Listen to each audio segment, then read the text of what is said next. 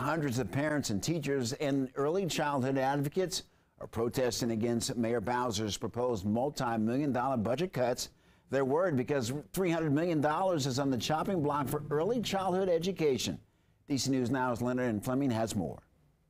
There is great concern, and there were many who rallied right here in this park in protest of the mayor's proposed budget cuts. And these early childhood education advocates, they're hoping to appeal to City Council and the mayor to restore these budget cuts.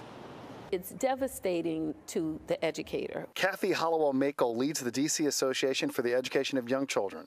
She's worried about city officials eliminating the Early Childhood Educator Pay Equity Fund. Prior to the passing of the compensation, which is the pay parity fund, the average child care teacher made about $31,000 in the District of Columbia, which is far below a livable wage in the district. D.C. Mayor Muriel Bowser on Wednesday says the fund, which offers money to teachers and caregivers, must be slashed to cut millions to balance the city's budget. Ironically, a D.C. early education conference was held in the district Friday, and the cuts loomed over the attendees, many say. We're really disappointed that the mayor made this choice. Rakaya Anbar Shaheen is the director for early childhood for D.C. Action, who opposes the cuts. She attended Friday's rally. I think that she talks a lot about shared sacrifice. We can be more thoughtful, we can do better in terms of setting our budgets and setting our priorities. For them to go backwards in that means that they're going to quit the field like what we saw pre-pandemic. Jamal Berry is the CEO of Educare DC, which is an early Head Start provider in DC. There's going to be higher call-outs, there's going to be less interactions with children,